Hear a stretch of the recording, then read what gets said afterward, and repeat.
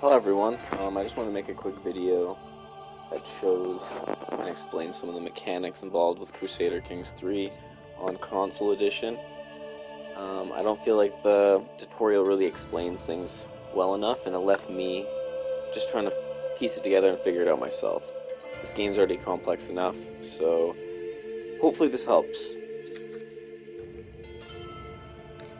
So when you go to create a new game, you can pick with the R2 or L2 where you'd like to start. I'm going to pick the King of Mongolia here, or I'm not too sure what that says. I'm too far from my TV. So I'm going to pick him. We're going to turn Iron Man on.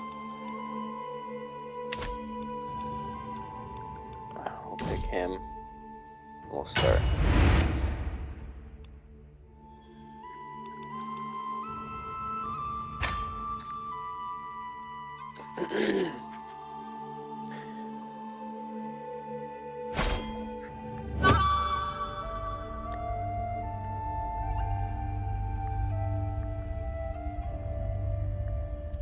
Alright, so the very first thing you want to do is you want to open up the character view, and this shows your character. It'll show you your stats. From here, you have to make a decision, and you want to bring up this wheel menu by holding L2. So the first thing you want to do when you start a new game, or you have a new heir, or somebody takes over the throne, is you want to pick a lifestyle.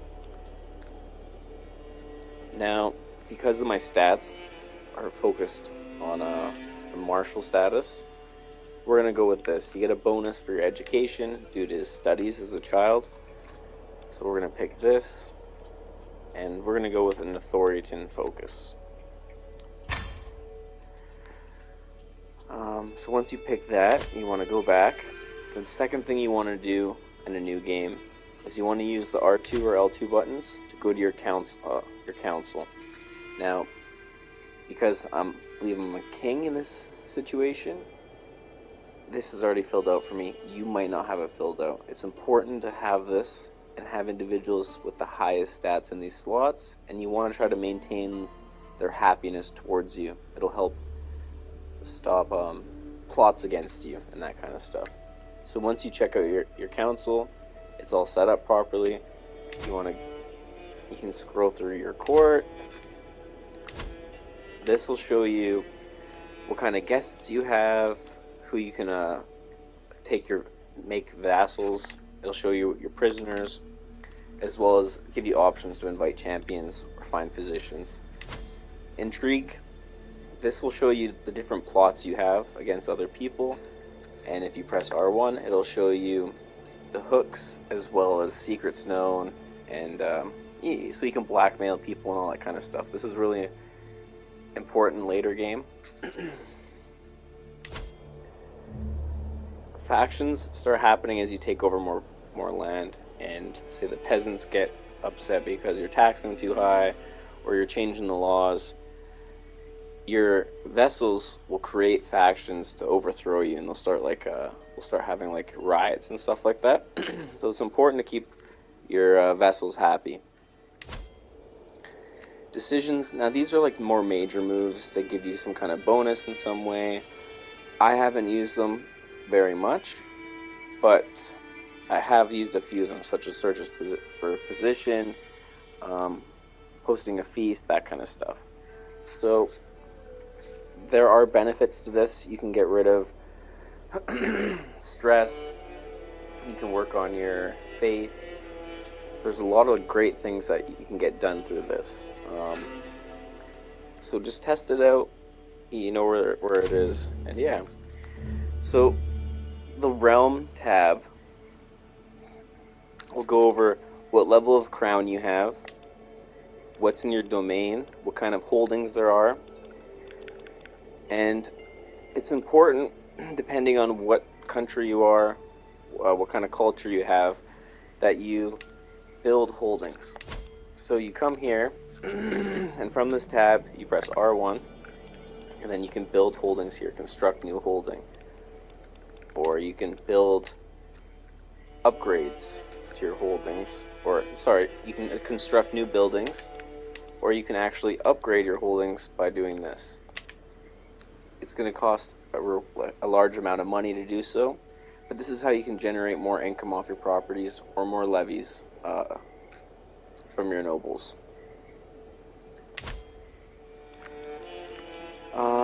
Then here we'll give you a list of all your vassals. It'll tell you what kind of government they have, and just give you a little bit more information on who's holding your titles. And then succession, it gives you an opportunity to change the laws. So if you want your one heir to get all your property instead of it being split apart, which it does initially, you're going to want to get this. Now, to get this, you have to do some research, and I'm going to show this after we cover. I'm going to show how to do research after we cover the military tab. But this is essentially it. You're going to have a large requirement, and it'll show you there, right there, what you need. And yeah, so this is a very handy spot. It shows your different parties. You'll be using this quite a bit, so make sure to check it out once you're playing and you get into it. And then you can just like take a look, just explore the menu tabs and see what everything is. I'm going to do my best to explain it properly, but I might miss some stuff. So this is your crown authority, like I said. You're going to need this to change some of those laws. And just check it out as you progress in the game.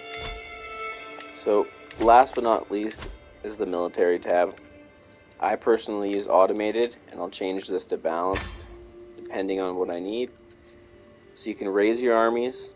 You can raise. I haven't played this before. I haven't played this one before, but so I guess you can raise raiders. It'll tell you your active wars. You can click on them and see the status. It'll show you your active truces. You click on it, it'll show you the status. And over here, it'll show how much of an army you can get. And then here you can create a regiment of arms. So I believe you get 6, and then you can upgrade each one 3 or 4 times. And each time you're going to be paying this costed fee to buy these regiment soldiers. So do keep that in mind.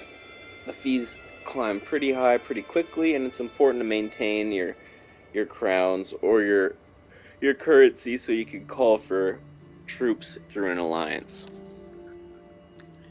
Now, the council court, when you press square, you can assign them specific tasks. The top here, if I believe, yep. So the top right one is how you fabricate claims on countries. So you press square, click on it, press square, fabricate claim, then you click on this, and you go there for a set amount of time. You can click anywhere. You can click here. Well, you can't click in your own territory, but anywhere it's not. And then for a set amount of time, it'll take maybe 2 years. Then at the very end, it'll cost you a set amount of gold, ranging from 50 to 300, depending on how big the province is, how many territories you're taking over at once, etc. So these square attributes are extremely important, and just give them a read. They have a very detailed explanation, and now that you know where to find them, that is an option, just look through them, look through what they offer, and pay attention to these. So now we're going to talk about the research tab. So it is in culture, and you start off at tribal, and it goes to early medieval, high medieval, late medieval. Now you can pick these by pressing X on them. It will increase your focus on them, and it'll make you study them faster. I'm actually going to do this, because I'm going to be playing this game. So don't forget about your culture. You can work on weapons, your civics, your cultural stuff. It's very important. I did not notice this for my first playthrough or two, and I wish I did. It would have changed the whole experience of the game. So please make sure to just read through them, check what they do, and just, you know, it's definitely worth looking at. So the next one is your faith. So here you can look, you can reform your own faith, or you can find another faith of other countries. It'll show you all the holy sites that are nearby, that follow the faiths that are associated with them. And I haven't made my own faith yet, but I believe if you reform your own faith or create your own faith, you'll have your own holy site. I don't know very much about culture, but like I said before, at least you know how to get to these menus, and then you can check and see what it's all about. So what next? The next part is your dynasty. So this will show your house, where you're from. This will show how many living members you have in your family and your relationships with them. This will show your dynasty tree. And that is it for dynasty. Now this is legacies, and I cannot stress how important this is. I didn't notice this on my first 2 playthroughs, but depending on which culture or civilization you are, the requirements are different. This needs renown. The other one before was crowns. But each time you unlock these, they actually stay with you for the entirety of the game. Whatever benefits you get through this, you will pass on to your heirs. So this is a really important one. I believe that the crowns wouldn't be transferred over when you died, so it's important to spend them. I'm not too sure about renown, but I'm assuming it's the same way. I don't really know exactly the details, but make sure to spend this on these legacies. And like I said before, oh, this freeze? Oh, I get froze.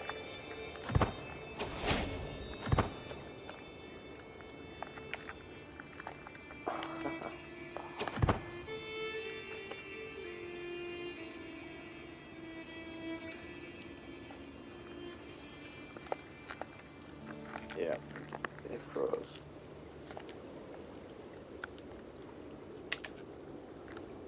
Oh, I got lucky. Yeah, so that could be found again in Dynasty, and then Legacies, and yes, very important. I can't stress this enough. Now, one last thing that I want to point out, and this is when you die, right? So, in the very beginning, when you die, all your properties get split between all your heirs. Now, this could be a really big hassle, because you can work so hard and get all these properties, and when you die, they go to all your kids, and now everybody's fighting for it. To avoid this, you want to maintain as many titles as you can in your name. So I have 4 out of 5 of my possible holdings, right? If I have any more than 5, what you want to do is you want to give them to your kid. So if I have, but you're not any kid, just you only want to give them to your heir. So let's say I have 5 of my own, and I conquer 2 or 3 more plots, or a duchy. What I do is I give that to my child. The other option is you can give it to a high-ranking vassal, but you don't want them to be immediately related to you. You don't want them to be your brother, your father, your anything like that, because then they can actually start working on the claim towards your property. So I'm going to quickly show you how you can give property to your child, or titles, or take them away, and you can mess around with it yourself. But so you're going to want to bring up the menu with triangle or Y. You go to the player heir. Now from here you highlight the player and you press square. I believe, I can't remember what it is on Xbox, and it brings up this options menu of what you can do. Okay, so it's right here. It says grant titles.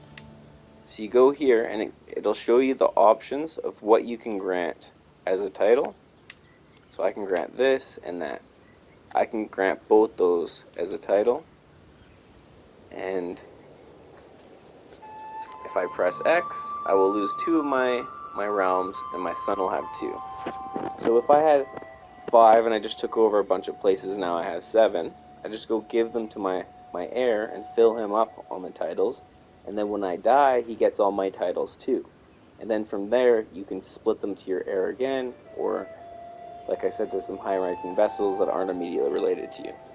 So, hopefully this kind of helps out a little bit, and it gives you a little bit of a grasp of the menus, what they do, how to navigate, and like I said, just explore, to feel it out, look around. You know, like this game's difficult, you're going to die a few times, but just take your time looking through the menu, and it's a lot more straightforward than I would have thought.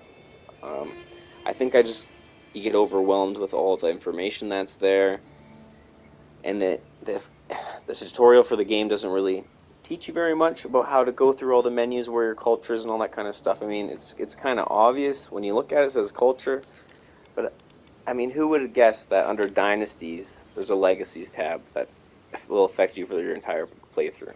So, again, I really hope this helped. If you guys liked the video, shoot it a like, and yeah, we'll see you next time. I also stream, so my account is Rolla Jones, I believe. If you'd ever like to tune in, feel free.